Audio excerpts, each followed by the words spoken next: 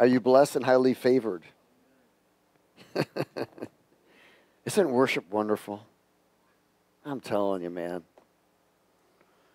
It's amazing to me how people just don't want to worship God.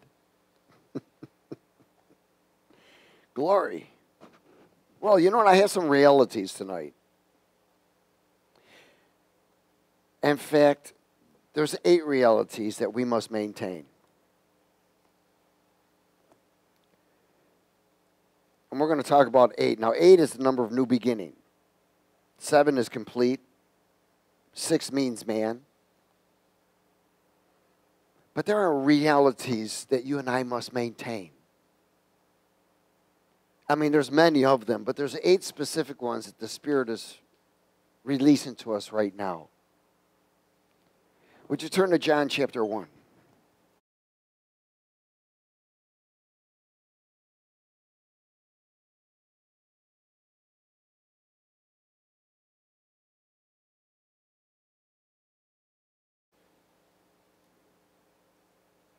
Hallelujah.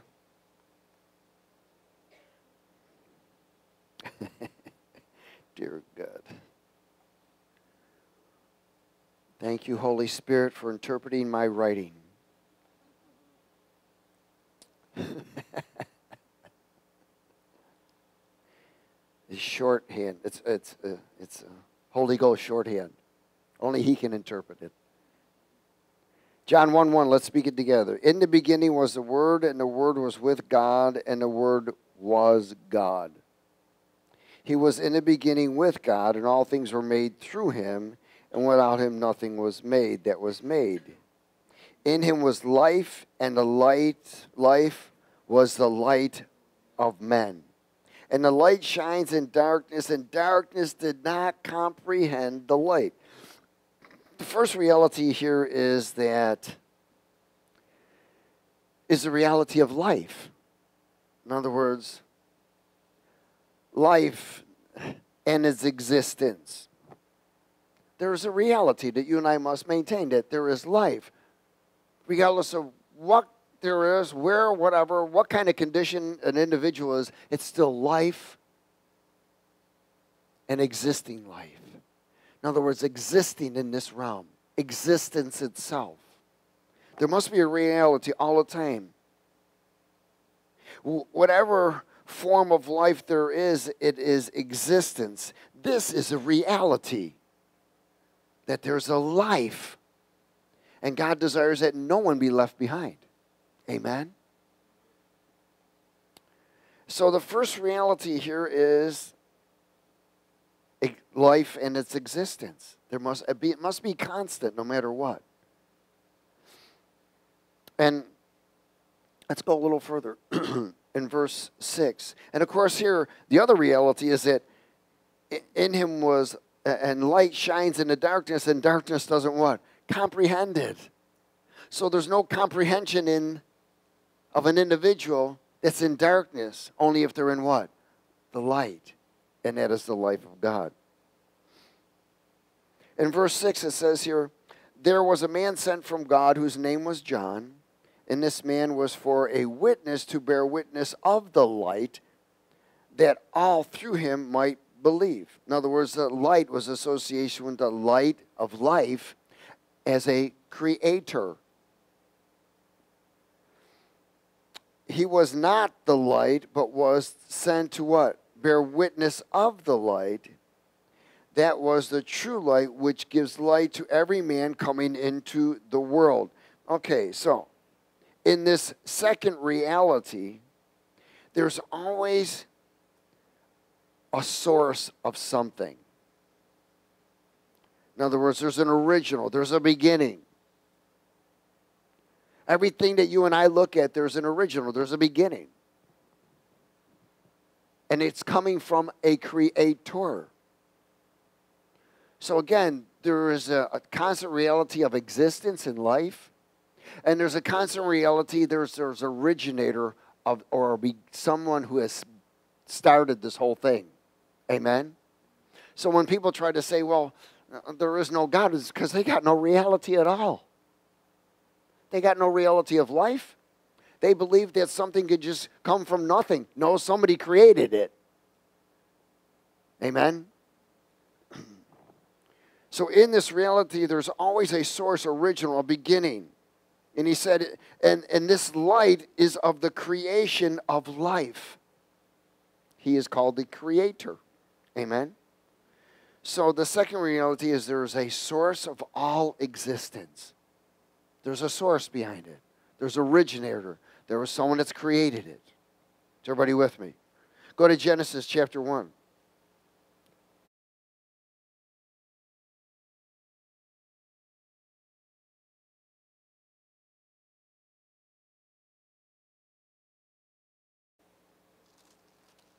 Hallelujah. Let's start at verse 1. In the beginning God created the heavens and the earth.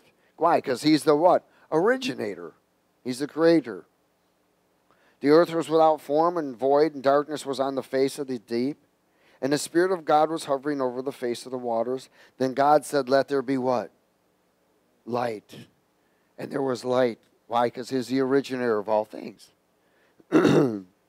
And God saw that it was good, and God divided the light from darkness. God called the light day, and darkness he called night. So the evening and morning were the first day. Then God said, let there be a firmament in the midst of the waters, and let it divide the waters from the waters. Thus God made the firmament, and divided the waters which were under the firmament from the waters which were above the firmament, and it was so. And God called the firmament heaven. So the evening and the morning were the second day. Then God said, let the waters under the heavens be gathered together into the one place, and let dry land appear, and so it was. And God called the dry land earth, and the gathering together of the waters he called seas. And God saw that it was good. Then God said, let the earth bring forth grass, the herbs that yield seeds, and the fruit tree, and that yields fruit according to its kind, whose seed is itself on the earth. And it was so. And the earth brought forth grass and herb that yield seeds according to its kind, and tree that yield fruits, whose seed is in itself according to its kind. And God saw that it was good. So evening and morning were the third day. Then God said, let there be lights in the firmament of the heavens, to divide the day from the night, and let them be for signs and seasons, and for days and years. And let them be for lights in the firmament of the heavens, to give light on the earth. And so it was. Then God made two great lights, the greater light to rule the day, and the lesser light to rule the night. He made the stars also. So God set them in the firmament of the heavens to give light on the earth, and to rule over the day and over the night, and to divide light from darkness. And God saw that it was good. So the evening and the morning were the fourth day. Then God said, let the waters abound with the abundance of living creatures. Let the birds fly above the earth across the face of the firmament of the heavens. So God created great sea creatures, and every living thing that moves, with which the waters abounded, according to their kind, and every winged bird according to its kind. And God saw that it was good. And God blessed them, saying, be fruitful and multiply, and fill the waters and the seas, and let the birds multiply on the earth. So in the evening and the morning were the fifth day. Then God said, let the earth bring forth the living creature according to its kind, cattle and creeping things, and beasts of the earth, and each according to its kind. And so it was. And God made the beasts of the earth according to its kind, cattle according to its kind, everything that creeps on the earth according to its kind. And God saw that it was good. And God said, let us make man in our image, according to our likeness. Let them have dominion over everything that we've created, the fish of the sea, over the birds of the air, over the cattle, over all the earth, and over every creeping thing that creeps on the earth. So God created man in his own image. In the image of God, he created him, male and female. He created them. Then God blessed them.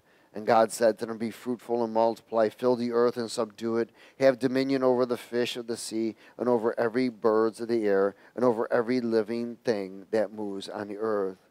And God said, see, I have given you herb that yields seed, which is on the face of all the earth, and every tree whose fruit yields seed, to you it shall be food.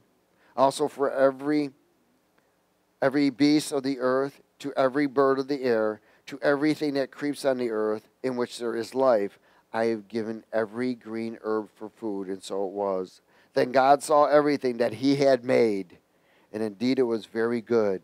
So evening and the morning were the sixth day. So we see here's a reality that God is the source behind all things, or is a creator, no matter what anyone says. Amen. Go to 2 Peter chapter 3.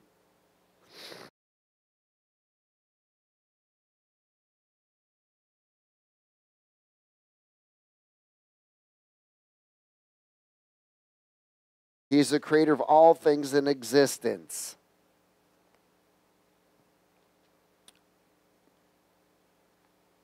It's all a part of the second reality. First reality is of life and its existence. Second reality is there's a source behind all existence, and that is God, creator. And these are things that we must maintain, because one of the things the enemy tries to do is put things out of order and put us first. You know, if we realize that God is true and there all the time, he sees all, knows all. Amen? People's lives would be different. But they begin to drift. They become carnal again. They begin to be focused on themselves. But these are things that you and I must maintain all the time. In 2 Peter chapter 3. And verse 1. 2 Peter 3:1, let's read it together. Beloved, I now write to you this second epistle, in both of which I stir up your pure minds by way of reminder, that you may be mindful of the words which were spoken before by the holy prophets, and of the commandment of us, the apostles of the Lord and Savior, knowing this first, that scoffers would come in the last days, walking according to their own lusts, and saying, where is the promise of his coming? For since the fathers fell asleep, all things continue as they were from the beginning of creation. For this they willfully forget that the word of God, the heavens were of old, and the earth standing out of the water and in the water, by which the world that then existed perished, being flooded with water. But the heavens and the earth, which are now preserved by the same word, are reserved for fire until the day of judgment and the perdition of ungodly men. But, beloved, do not forget this one thing, that with the Lord 1 day is 1,000 years, and 1,000 years is 1 day. And the Lord is not slack concerning his promise, as some count slackness, but is longsuffering toward us, not willing that any should perish, but all should come to what? Repentance. Wow. So the world of old that was destroyed, amen? He said he was destroyed with the flood. Well, we know something went wrong then, amen?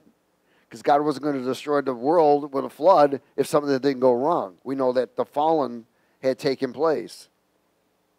And then he says that the new world is reserved for judgment and destruction by fire to the ungodly or the rebellious that refuse to follow the light of creation. All of creation will come to an end of judgment. All of it. Everything comes to judgment. This must be the third reality, that nobody gets away with nothing. That there's a judgment for everything and every person of everything that they have done. Of course, unless it's under the blood of repentance. Amen. That's why he says he desires everybody to come to repentance, because it's covered under the blood. Nobody gets away. That must be the third reality, that an end of everything will be under the judgment of God, no matter what. Galatians chapter 6.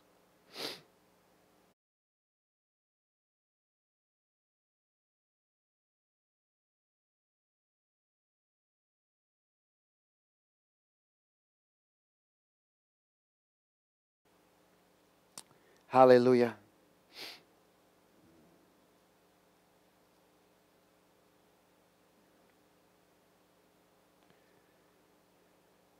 In verse 7 and 8, this is still under the third reality, judgment of God. Is everybody there? Galatians 6, verse 7 and 8. Let's speak it together. Do not be deceived. God is what? Not mocked. For whatever man sows, he will also reap. For he who sows to his flesh will flesh reap corruption, but he who sows to the Spirit will the Spirit what? Reap life. In other words, the creator of life, existence, will not be mocked. By his own creation, he will not be mocked. Nobody gets away with it. What you sow is what you reap. What you do unto others, you'll be done unto you. Amen? And this is that judgment. And 1 Samuel 15:22.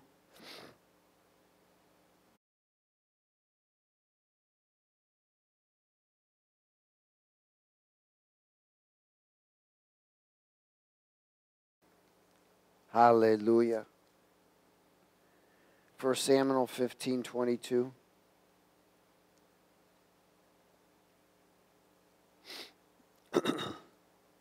Oh, happy days.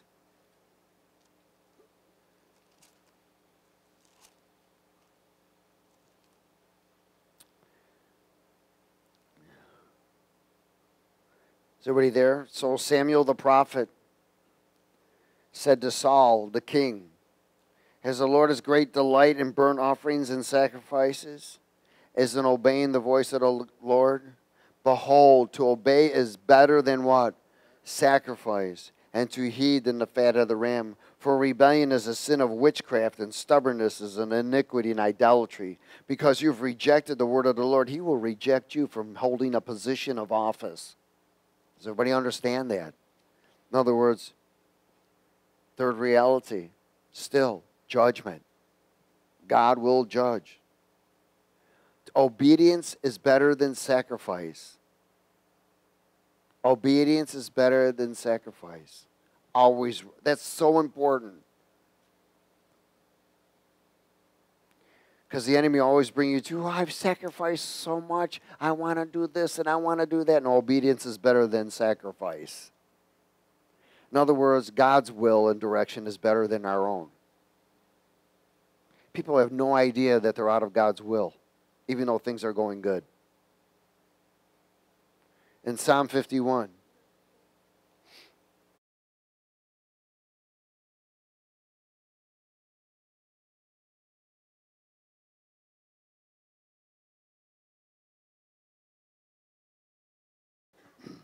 Is everybody there? Psalm 51, we'll start at verse 5.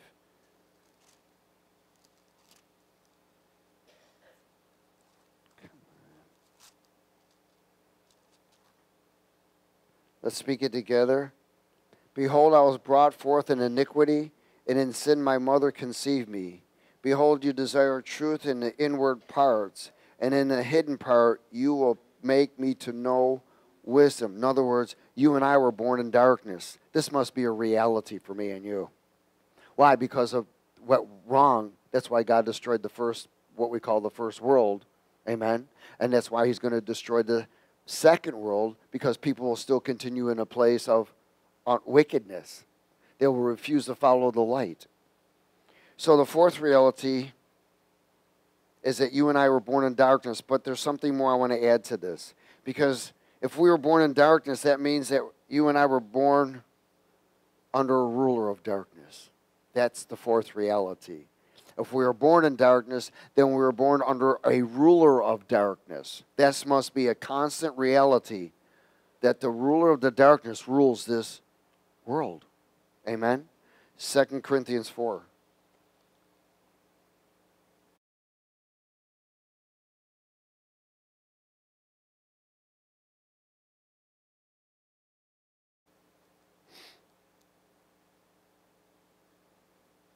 Some people still don't have this reality.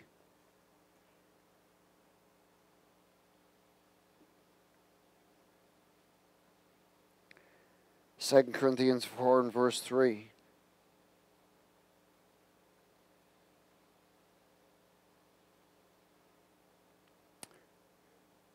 So everything that's been created is God's creation. Amen? But so much of God is creation. And even in the Word, it tells us that even the creation of corruption that's laid in corruption now because it's been rebirthed in darkness, it's been taken over and ruled by darkness, is all of this is going to get turned over to those who are the light. And that corruption will cease. But in verse 3 it says, but even if our gospel or our message of truth is veiled, it's blinded, it is veiled to those who are what? Perishing, whose minds the God of this age has blinded, who do not believe, lest the light of the gospel, the glory of Christ, who is the image of God, should shine on them. So we see here again that there's a reality that must be understood, that the ruler of darkness blinds creation from the light of life. He imprisons, he controls, he steals, he kills, he destroys. And that's his job. And he does it very well. And he prevents people from coming to the light or knowing the truth. That's the fourth reality, that there is a ruler of the world of darkness. Even though that you and I were born in this world of darkness. Amen? There's still a ruler. That's why you must be born again. Amen? Ephesians 6.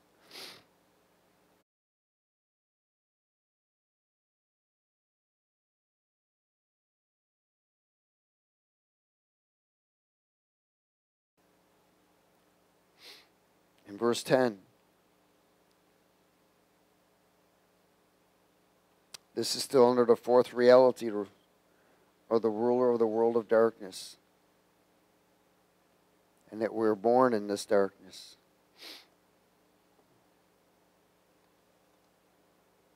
These are realities that you and I must maintain.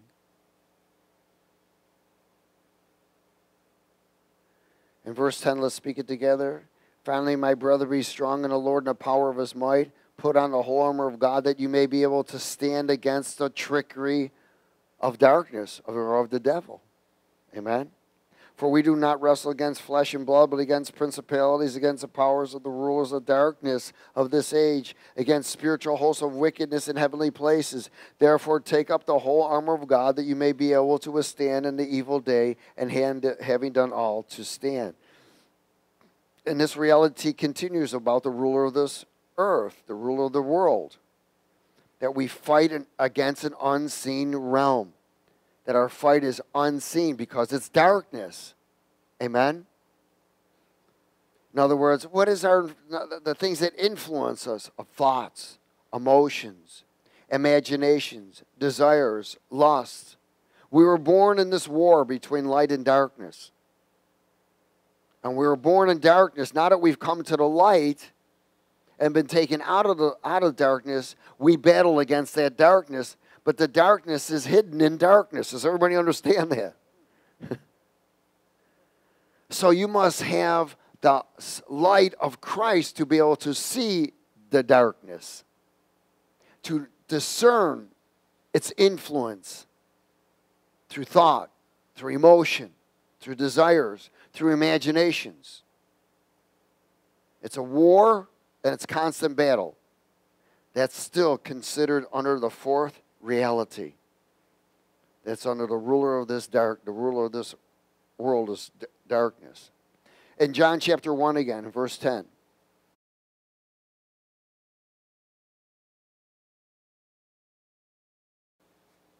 John 1:10.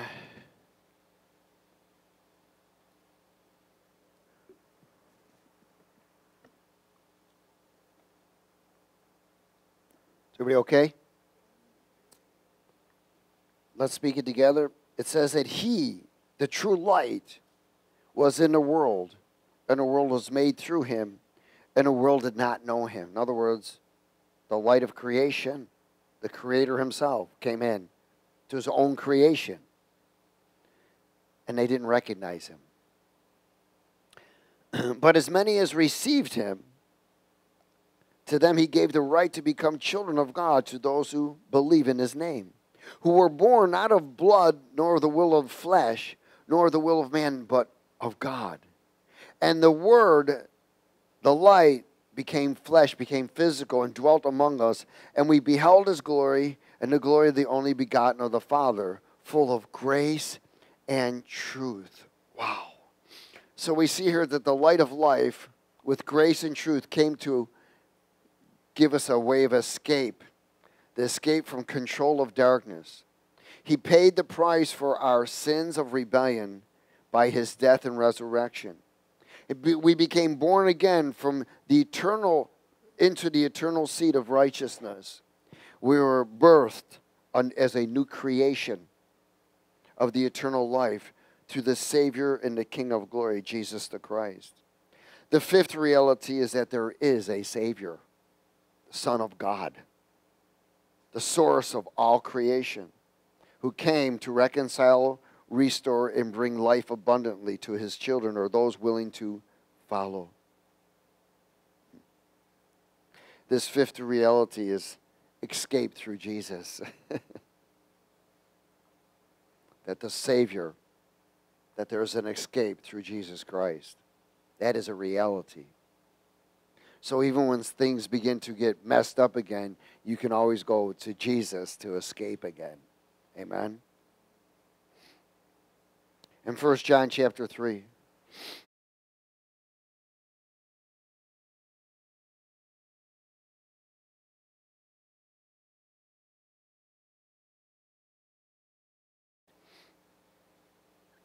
First John chapter 3, verse 1. Still the fifth reality. Escape through Jesus Christ, the Savior. 1 John chapter 3, verse 1, let's speak it. Behold, what manner of love the Father has bestowed on us, that we should be called children of God. Therefore the world does not know us because it did not know him. Beloved, now we are children of God, and has not yet been revealed what we shall be. But we know that when he is revealed, we shall be like him, for we shall see him as he is. And everyone who has this hope in him purifies himself just as he is pure. Whoever commits sin also commits lawlessness, and sin is lawlessness. And you know that he was manifested to take away our sins, and in him there is what? No sin. Whoever abides in him does not sin. Whoever sins has neither seen him nor known him. Little children, let no one deceive you. He who practices righteousness is righteousness, just as he is righteous. He who sins is of the devil, or of the darkness. For the devil has sinned from the beginning. For this purpose the Son of God was manifested, that he might destroy the works of the devil. Whoever has been born of God does not sin, for his seed remains in him, and he cannot sin because he has been born of God. In other words, the love of God revealed to each and every one of us. He rescued us. Amen. And so now there is fellowship. So we see here, that's why Jesus was manifested, was to come and destroy, so that that escape could come to each and every human being. Well, this is still the fifth reality, is that there's this escape through Jesus Christ. In 1 Peter chapter 9, or 1 Peter chapter 2, sorry.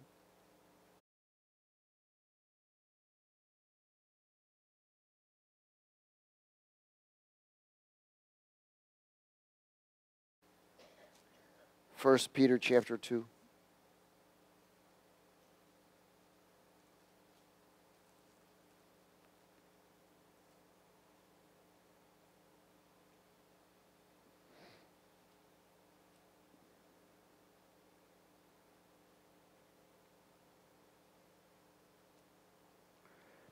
So the Savior that came also revealed his love, for God so loved the world, amen, that he gave his only begotten Son.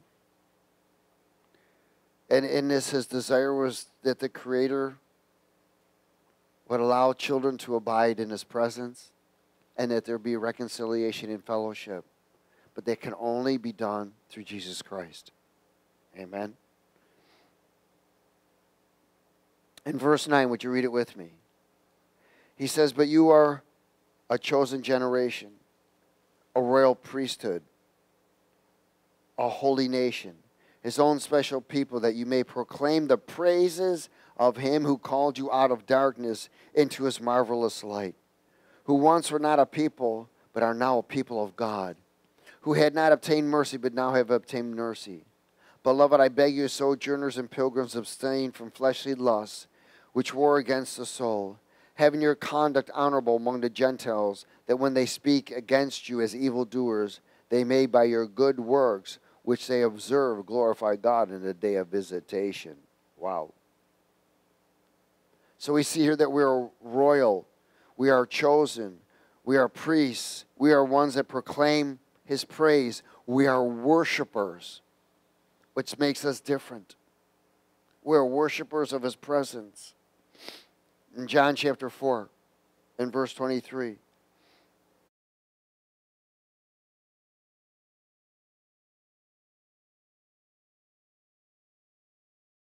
Came through the manifestation of the Savior who brought us a way of escape from the powers of darkness, from the grip of deception, into reconciling to the Father as the chosen generation and proclaimers of His praise and His goodness. In John chapter 4, in verse 23,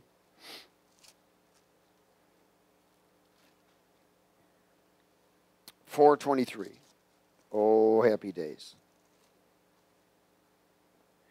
8 realities that we must maintain.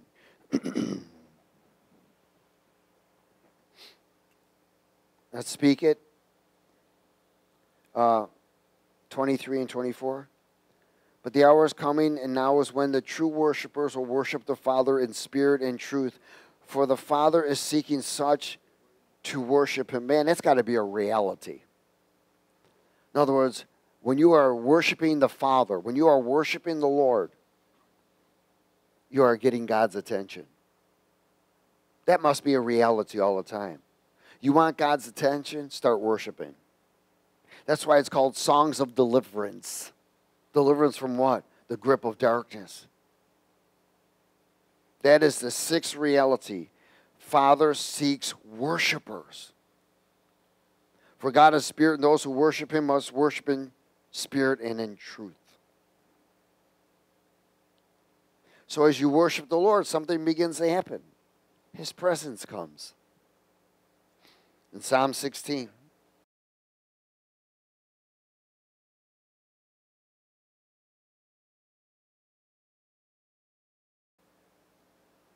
Psalm 16.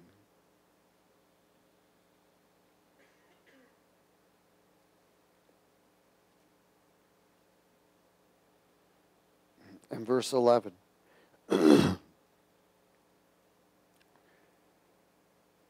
True worshipers, the reality of the Father seeks worshipers. That we must become worshipers.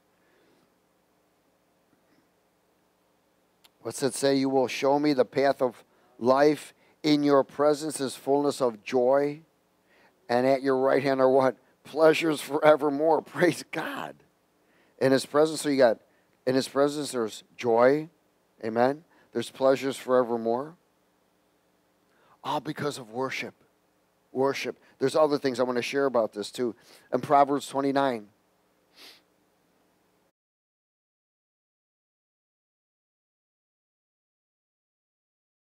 The reality of seeking the Father as a worshiper. Proverbs 29.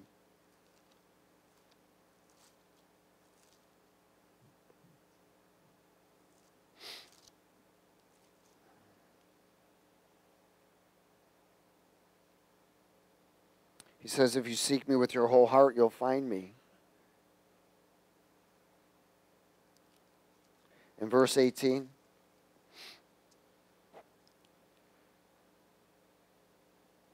it says, where there's no revelation, the people cast off the restraints of the flesh. But happy is he who keeps the law. In other words, revelation from His presence restrains the flesh from doing what it wants. You have dominion over yourself. It's still under the 6th reality as the Father seeks worshipers. Why? Because He knows that if He's seeking you, what's He bringing with Him? His presence. Amen? in 1 Samuel chapter 10.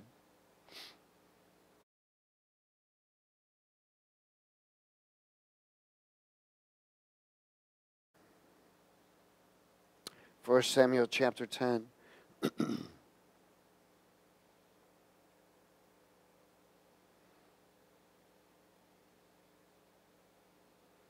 Now there was a prophet named Samuel, and the Lord was choosing a king for Israel because they refused to accept God as king. They wanted someone tangible they could see. Even though the Lord warned them, said he's going to tax you, he's going to eventually steal from you, he's going to, whatever. Man cannot be trusted. So Samuel the prophet sought out Saul, who was called to become king. And he goes over to him, and he anoints him. And he says, he tells him, so he said, you shall go down forward in verse 3, from there, and come to a terebinth tree of Tabar. There are 3 men going up to God at Bethel will meet you, one carrying 3 young goats, another carrying 3 loaves of bread, and another carrying a skin of wine. And they will greet you and give you 2 loaves of bread, which you shall receive from their hands. After that you shall come to the hill of God where the Philistine garrison is. And it will happen when you come there to the city that you will meet a group of prophets. That's called gathering. That's why the word says, forsake not gathering. And you shall meet a group of prophets coming down from the high place with stringed instrument, a tambourine, a flute, and a harp before them. And they will be what? Prophesying. They will be praising God. Then the Spirit of the Lord will come upon you. And you will prophesy with them. And you'll be turned into what?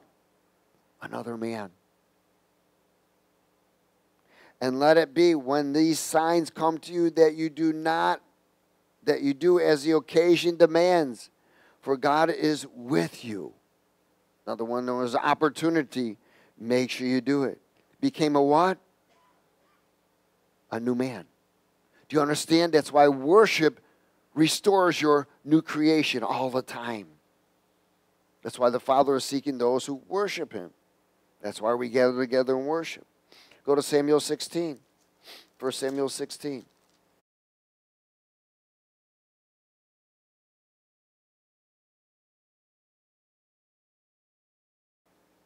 Oh, hallelujah. Now in verse 13, Saul, who was rebellious towards God, even though he thought he was doing the right thing, but he wasn't, he disobeyed. And so the Lord said, I'm going to give me another king.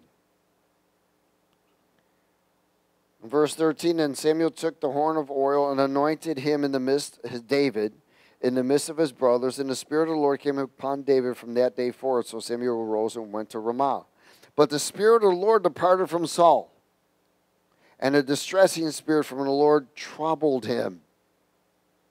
And Saul's servant said to him, surely a distressing spirit from God is troubling you. In other words, a demon has come upon you. Let our master now command your servants who are before you to seek out a man who is skillful player on the harp. Even they knew that God's presence was the only thing that was going to bring this man freedom. So verse 17, so Saul said to his servants, provide me a man who can play well and bring him to me. Then one of the servants answered and said, look, I have seen the son of Jesse the Bethlehemite, who is skillful in playing and a mighty man of valor, a man of war, prudent in speech, and handsome person, and the Lord is with him. Therefore Saul sent messengers to Jesse and said, send me your son David, who is with the sheep. And Jesse took a donkey loaded with bread, skin of wine, and young goat, and sent them by his son David to Saul. So David came to Saul and stood before him, and he loved him greatly, and he became his armor-bearer. Then Saul sent to Jesse, saying, please let David stay before me, for he has found favor in my sight. And so it was, whenever the Spirit of God, that distressing spirit, was upon Saul, that David would take up a harp. He would play with his hand. He would sing. And then Saul would become what? Refreshed. He would become healed. And the demon would what? Leave. He would depart from him. Do you understand the importance of why we constantly worship the Lord? Because the Father seeks and brings His presence to us. That must be a reality for everyone. If it isn't, then they miss. They never reach that freedom place. Amen? Acts chapter 1.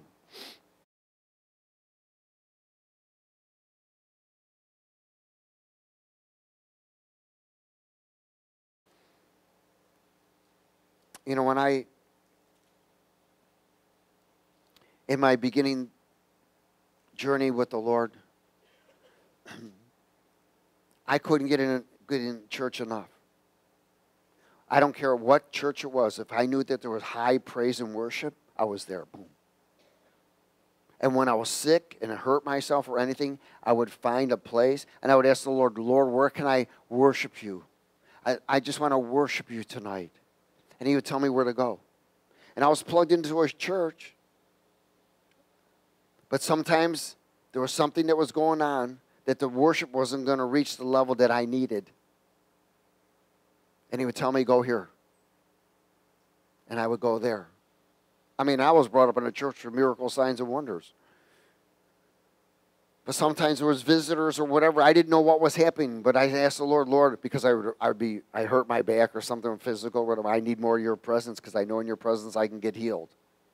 See, I sought His presence to get healed. I didn't seek the doctor unless this was necessary or afterwards. I would seek the Lord first. Seek ye the kingdom of God and everything will be added to you. You seek the Lord, you seek the Lord, you seek the Lord. Only reason why I went to a doctor is because the Lord said, go to the doctor. So anyways, in this, I realized that I need your presence. I'm a lover of His presence, and we should be lovers of His presence, knowing that without His presence, we're nothing. In Acts chapter 1 and verse 8, is everybody there? Hallelujah.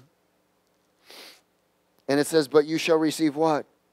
Power when the Holy Spirit, when the presence of the Father has come upon you, and you shall be witnesses to me in Jerusalem and in Judea, Samaria, and to the end of the earth. In other words, you shall be empowered every time, refreshed and empowered every time, delivered. But you must seek. You must press over. You must worship. You cannot be just a routine thing.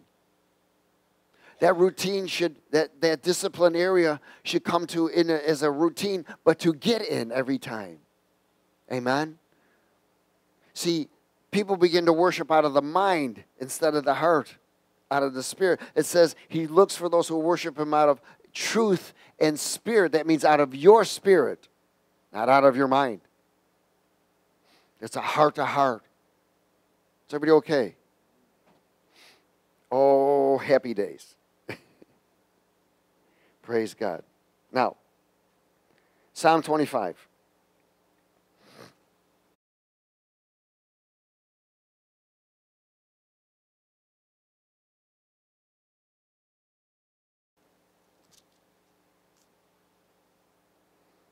Verse 12.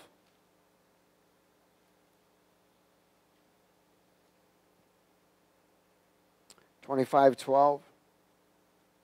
How many of you know that if you have more God's presence, there's more fear of the Lord? Amen. There's more reverence, honor, and respect. The more you drift from God's presence, the less honor and respect there is. The more the eyes are on you then. In verse 12 it says, He who is the man that fears the Lord, he shall teach in the what? Ways he should go. He himself shall dwell in what? Prosperity. And his descendants shall what? Inherit the earth. The secret of the Lord is those who what? Fear Him. Where's the secrets of the Lord? Where's the revelations released from? His presence. and he will show them his covenant. My eyes are ever toward the Lord, and he shall pluck my feet out of the net. Anything that the enemy will set and trap. So the seventh revelation, or seventh reality, is that we must maintain is fear and wait. Fear the Lord and wait on the Lord. Psalm 34. Fear the Lord and wait on the Lord.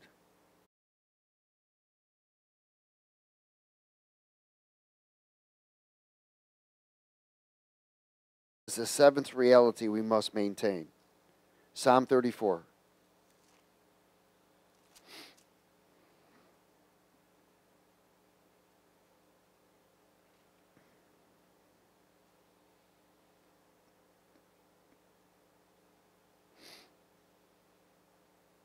Verse 8.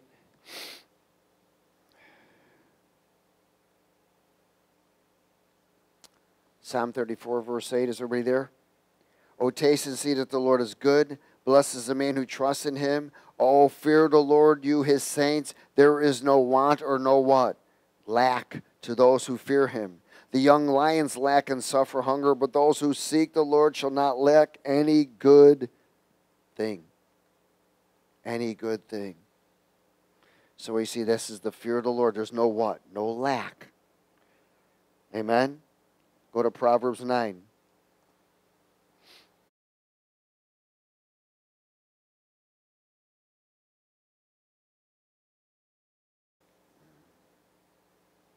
See, from his presence, everything will come in divine order. The Holy Spirit brings things in divine order. Amen? See, the word tells us that even the fear of the Lord prolongs your days. Hallelujah. And Proverbs 9 and verse 10. Let's speak it. The fear of the Lord is the beginning of wisdom, which tells you what? What to do. And the knowledge of the Holy One is understanding. For by me your days will be multiplied, and your years of life will be added to you. If you are wise for yourself, and if you scoff, you will bear it alone. So we see here that in this, again, the fear of the Lord from God's presence, there's reverence, honor, respect. Must be an understanding, or must be a reality to us, that this beginning of wisdom, and the knowledge of the Holy One is understanding. Remember, wisdom tells us what to do, understanding tells us how to do it. All from his presence. Isaiah 40.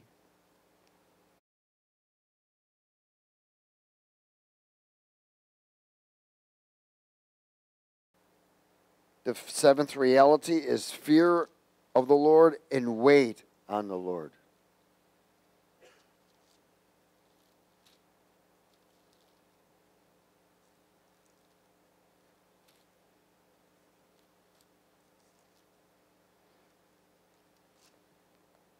Verse 31. Isaiah 40, 31. Is everybody there? Oh, happy days. Let's speak it together.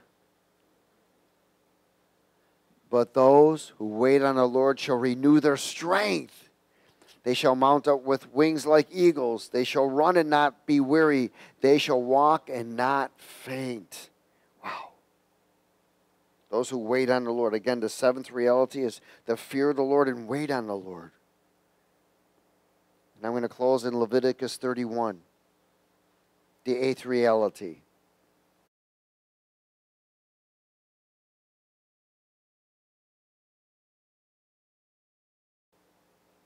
Leviticus 31. Oh, I say Leviticus 23, I'm sorry. Leviticus 23. Leviticus 31. That's a new beginning. Leviticus 23 in verse 1.